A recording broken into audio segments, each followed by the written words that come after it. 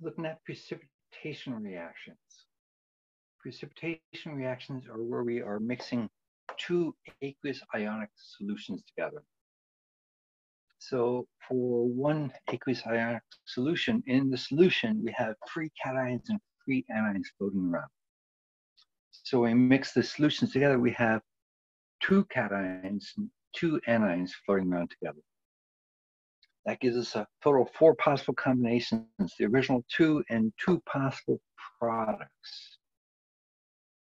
So what I'll do first is write out the possible products here, and then we'll look at the solubility rules to decide if we have a reaction going on.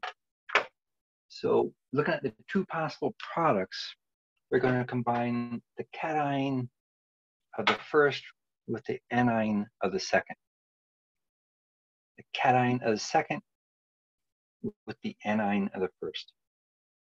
And when we do that, we have to know the charges of these ions so we can write out the proper products. So sodium, an alkali metal, we know is a +1 charge. Nitrate, polyatomic ion, we have to memorize our polyatomic ions. Nitrate, NO3, comes with a -1 charge. So we have a +1, -1, we're going to have a NaNO3. And right now we see that we have 2 of each, so that'll come out in front. So this 2 does not follow as a subscript on the sodium, the 2 here does not follow as a subscript on the nitrate, but they'll end up in front as a coefficient. The subscripts, that 2 and this 2, are reflective of the charges of the sulfate. Sulfate is a 2-, the barium is a 2+. So since there's the same magnitude charge, a 2+, a 2-, we just need 1 of each to make the neutral.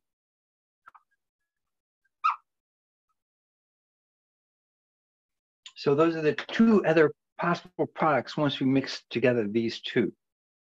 If one of these is insoluble, it'll fall out of the solution as a precipitate, a solid, and a reaction will occur. If they're both aqueous, if they're both soluble, then no reaction actually occurs. So in the second one, we have sodium bromide. We're going to take that sodium, we're going to combine it with the acetate. We're going to take the silver, combine it with the bromine. Sodium alkali metal has a +1 charge. Bromine, a halogen, has a -1 charge. Silver is a transition metal. That's one of the transition metals with a predictable charge of +1. Acetate, again, a polyatomic ion. We have to learn our polyatomic ions, memorize our polyatomic ions. Acetate has a -1 charge. So we have +1, -1.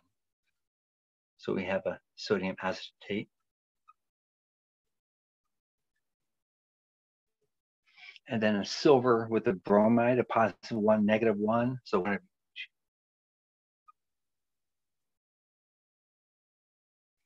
So to figure out if a reaction occurs, we need to know how to use our solubility rules. This will be posted on Canvas. There's a slightly different version of them, different formatting. That's on the periodic table I will be giving during tests also. So the top portion above the line are generally soluble. And the first several of these have no exceptions. So our alkali metals, lithium, sodium, potassium, rubidium, cesium, they will always be soluble, no matter what they're combined with. The ammonium ion, also always soluble, no matter what they're combined with. And that's the only rules that we have directly for positive ions, for cations. So these will be exceptions down here for the generally insoluble ones. Compounds that contain nitrate, acetate, or perchlorate are always soluble, no exceptions also. The halogens, chlorine, bromine, iodine, are generally soluble, and now we have a couple of exceptions. Silver halide, copper 1 halide, mercury 1 halide, and lead 2 halide are insoluble, so that they would form precipitates. Sulfates are generally soluble, but barium sulfate, mercury 1 sulfate, and lead 2 sulfate are insoluble. Strontium sulfate, calcium sulfate are very slightly soluble, so they will often form precipitates also. The ions, the anions that are generally insoluble include our hydroxides. So all these hydroxides, the alkali metal hydroxide, ammonium hydroxide, are soluble.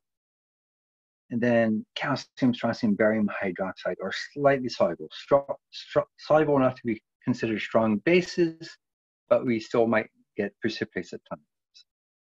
Carbonates are insoluble, except for our alkali metal carbonates, ammonium carbonate, which are soluble. Phosphates are insoluble, except for our alkali metal phosphates, ammonium phosphate, which are soluble. Sulfides and chromate are insoluble, except for our alkali metal and ammonium, which are soluble. So looking at what we have, sodium nitrate, those are both always soluble. So that would be aqueous. Sodium acetate, also both always soluble. So that'd be aqueous. You only need one that is always soluble, and it will be soluble. Barium sulfate, the sulfate is generally soluble, except barium is one that forms a precipitate. So this will be our precipitate, which forms a solid. And then silver bromide, the halogens are generally soluble, except with that silver. So this would be a precipitate. That will be our solid.